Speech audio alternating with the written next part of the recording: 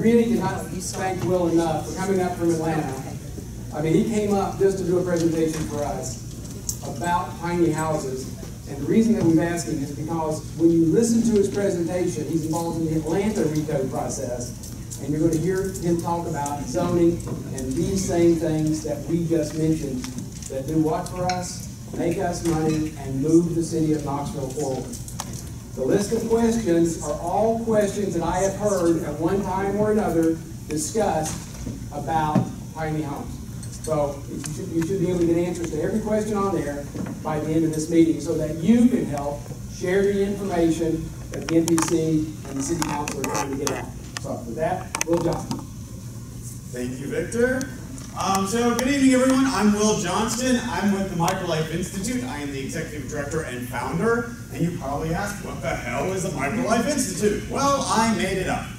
So I get to basically create my life right now. It's been a 4-year journey until this point. Yes, I started the tiny houses on wheels movement, but it has expanded into accessory dwelling unit, carriage houses, micro housing, missing middle housing, just innovative housing concepts to allow people to live the life and where they want to live.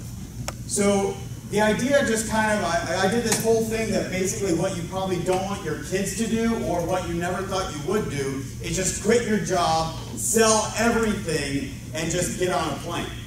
So 5 years ago I did that, ended up in New Zealand, backpacking and working on vineyards. It was a lot of fun. And when I came back to Atlanta, I just discovered I loved not owning anything.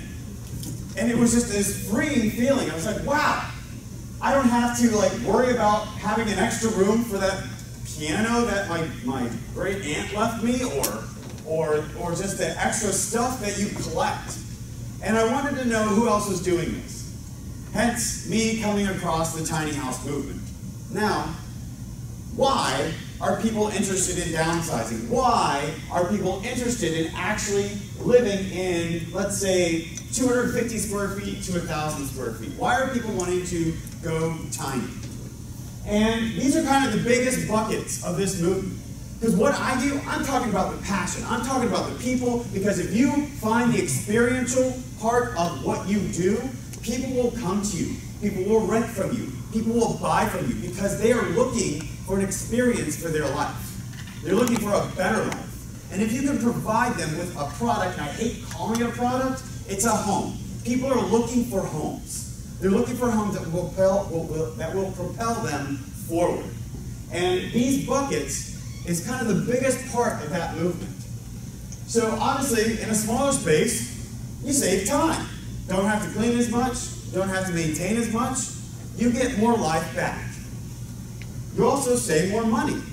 Smaller space, smaller heating bills, smaller cooling bills. Also, there's a huge spectrum of people really liking its sustainable impact, reducing your carbon footprint.